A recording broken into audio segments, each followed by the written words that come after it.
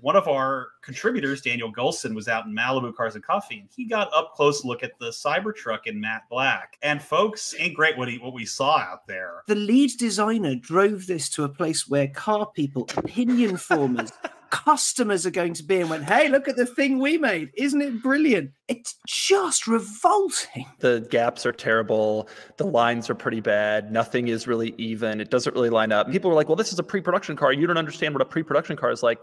Actually, I have a pretty good knowledge of what they're like. This is like assembled in a dude's basement. Do you think people will still buy it, though? See, I think Tesla will still sell every single one of them, even when it's shitty quality. Oh, yeah. I cannot imagine any other manufacturer their manufacturers are so closely protective of exactly how vehicles are presented. So literally bring it out to an event where you know it's going to be a thing, that's a big surprise too. It makes you wonder if they do think that this is almost production ready.